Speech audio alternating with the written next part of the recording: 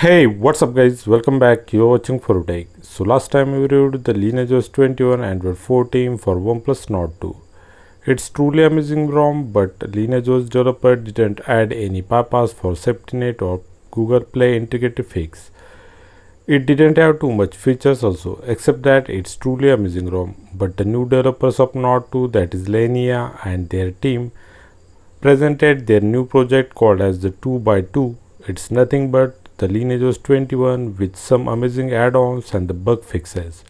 So you will get all the goodies of LineageOS 21 without too much compromises. So today I am going to review this new project. We will check out all the working thing, its performance and the bug fixes done and the new add-ons added by the team. And at the last we will discuss some bugs or the missing feature which are yet to be fixed. So watch this video till the end. Now without further ado, let's get started on a new adventure.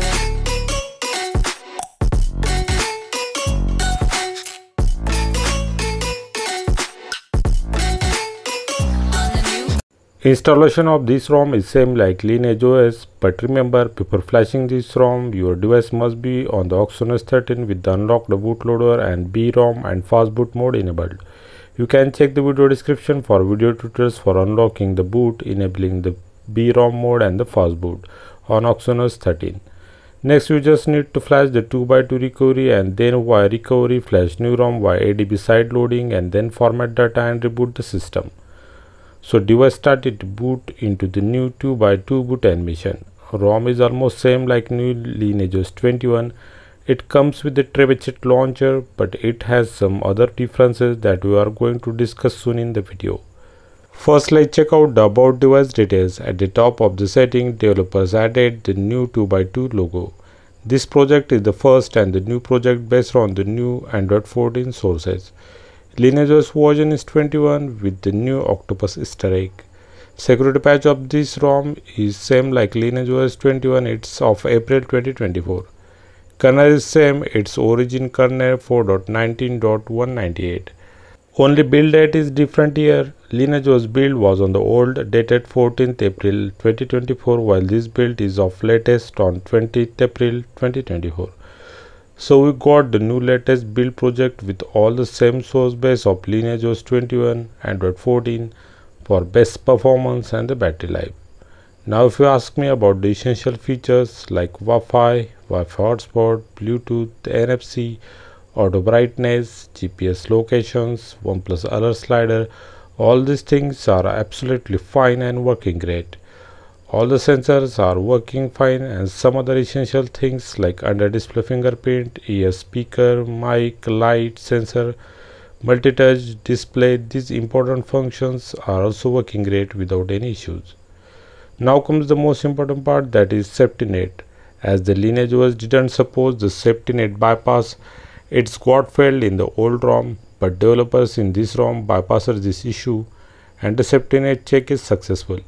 Similarly, the Google Play Protect is also certified here, so we can install applications in this ROM from the Google Play Store.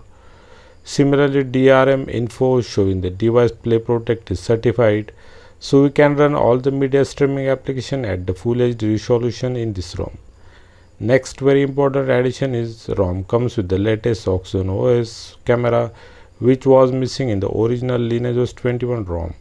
Camera is almost fully working with some flaws. Night mode is working good. Photo mode is also working with the AI and HDR mode features.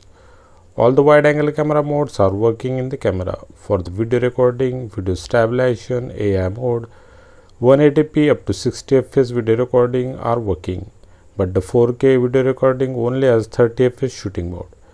Portrait picture for the main camera is working fine, but the selfie camera portrait pictures has issues that we will check in the bug section of the video. In the more option, we get lots of features like Pro mode, extra HD mode, panorama photos, film mode for the advanced video shooting. These features are working fine. Slow motion and the time lapse both are working. Here is a sample for the slow motion video shooting.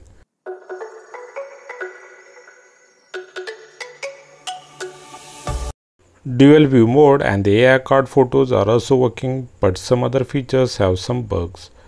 ROM also comes with the stock oneplus gallery application. Now let's check out some features available in the ROM. ROM setting panel looks same as the LineageOS ROM, but at the top of the setting they had added the phone number details we are using. Under display setting and the lock screen, we get the ambient display setting where always on display option is available and it's working good. We also get the pocket mode option here. Double tap to wake and double tap to sleep on the lock screen, both are working good. Dark theme as the pure black theme setting. We also get the new setting, that is the home application, to switch between the different launchers available in the device. Under the system like LineageOS, we get different customizations options like buttons, status bar, gestures. We get the OT updater and it's working. Developer also added the OnePlus setting in the ROM, which has lots of unique settings like cab mode for more battery efficiency, DC dimming. The most unique feature is MTK engineering and it's working. By using this, you can tune most advanced features of this ROM. So similar to the LineageOS, this ROM has all the same feature, but it's not heavily customizable like other ROM. It's just a AOSP ROM for the better performance and the battery life. So after discussing everything, now comes the most important part of the video, that is the bugs and the basic features of the ROM. Though some things are fixed in this build, but some features like portrait mode for the front selfie camera causing camera unusable. We need to force close the camera application and reopen it to make it work. Similar like LineageOS and Evolution X, Brino scan feature is not working and the text scanner causing the camera application unusable. To make it work again, we need to wipe its whole data via application setting. Hey Google Voice Assistant feature is not available in the ROM, but you can access the Google Assistant by swiping the bottom edges of the device. Wallpaper and style application still didn't have the Android 14 AI generated wallpaper and the AI emojis and the lock screen wallpaper feature. No call recording feature is available in the ROM, and there is no any setting available to enable it under the dialer setting. So these are the minor issues you will face. Unlike of the LineageOS, major issues of SafetyNet and the device play protect has been fixed here. In the future, other issues will also get solved.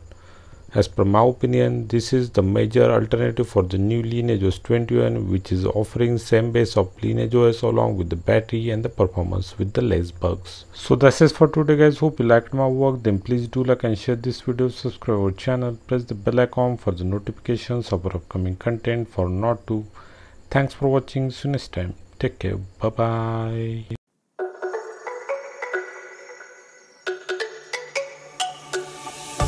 Let me go, there's no doubt. Gotta get out of this.